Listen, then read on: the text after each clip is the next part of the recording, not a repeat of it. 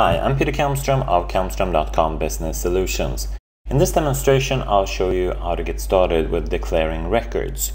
As you see here, I have a bunch of documents. Those are CVs for a bunch of people that are being deployed for different positions in different departments, and all of them are currently under review.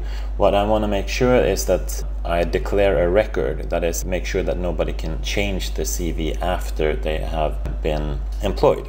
So what I want to do to make sure that happens is to go in under Site Settings, and under Site Collection Features there is a feature called In Place Record Hold, which I'm going to enable, In Place Records Management. So I'm going to activate that.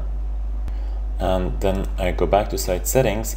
I can specify here under Record Declaration Settings what declaring a record should mean. And by default it means that you can't do edits and you can't do deletes on CVs or on any record that you declare as a CV. And it's by default it's not available on all locations. So I need to go in and modify that in the document library settings too. And the declaration of records can be performed by all list contributors and administrators, but only list administrators can do an undeclare. Okay, so those are the default settings, but you can of course change those. Now I'm going to go into CVs, and as you see, if I go into files here, there's no button for declare a record.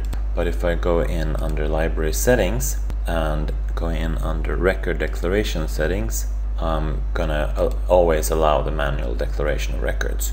You can also automatically declare items as records when they're added to this list. So I could have another library with only the employed people's CVs, and I can move the CVs over. So that's a possibility too. But now I'm just gonna allow that.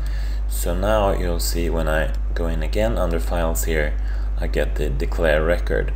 So now I can go in and edit properties for this and say that she's employed now, this person, and then I can go in under files and declare a record. And now you get the little lock symbol here on the document, and when I go into the document in Word Online and try to modify that, very empty CV, but now when I edit that, you'll notice that I'm not allowed to do so. And the same goes, of course, if I try to edit it in Word. So that's how declaring a record works. In my next demo, I will make that automatic. So when they change the deployment status, the lock will also be applied with a workflow. But that concludes this demo on how to get started with records declaration management. You first need to go into Site Settings and enable the feature, and then you need to go into Library Settings and enable the feature for this library. Thank you for watching this demonstration.